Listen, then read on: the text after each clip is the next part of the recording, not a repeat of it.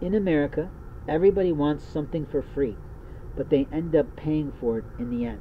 What I mean is that the liars, the cheaters, and the thieves of other people's intellectual property always use and abuse titles and concepts until they run it through.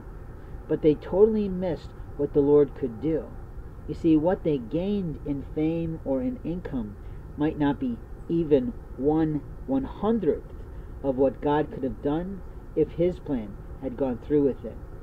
You see, America needs a good film. America needs better television. America needs to know that they may have talent, but it doesn't last forever, and that talent comes from the Lord.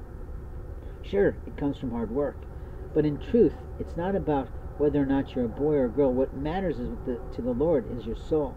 And if you've given up your soul to vanity, vice, vandalism, and violence, then you've given up your life. If you've been harming someone intentionally, stealing from them their opportunities, ruining their properties, and destroying everything that belongs to them, where do you think you get off?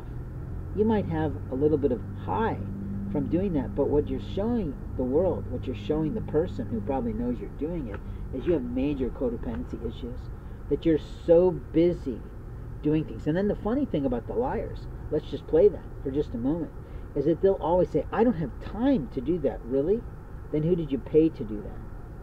How many people did you involve in helping you to do that? American citizens are more quick and apt to join a mob of harming someone than develop a team of people who can help someone. But here's the key point of that. Help that person on the path that God has put them on, not the path that you want to put them on.